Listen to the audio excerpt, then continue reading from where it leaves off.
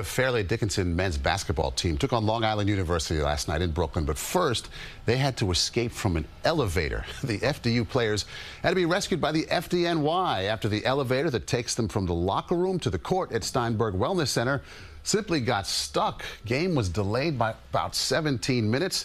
The elevator incident didn't seem to slow down FDU. They won in overtime, 84-82. We spoke with one of the players, Tyler Jamison. We had to play the quiet game for a short period of time, but yeah, you know, it was funny. It was really hot in there. Actually, there was like condensation on the walls. That's how steamy it was in there. So it was kind of funny seeing everyone's reaction was a little different. Some of us got goofy. Some people kind of sat down and got kind of quiet. It was interesting.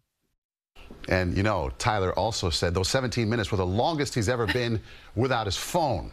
He admits he didn't know what to do with his hands. I mean, first of all, it's not funny. It's terrifying. You ever been stuck in an elevator? Yes, and it's not fun. I was stuck on the 38th floor of a high-rise I lived on for like 15 minutes. Terrible. Yeah. Not funny. But, you know, they did it together. They shared the moment and they got out of there. But and the look fear, at when they were climbing through. It's not like the elevator went all the way up. They had to climb through that little space. Narrow space. But These glad are big they're okay. boys. Big boys.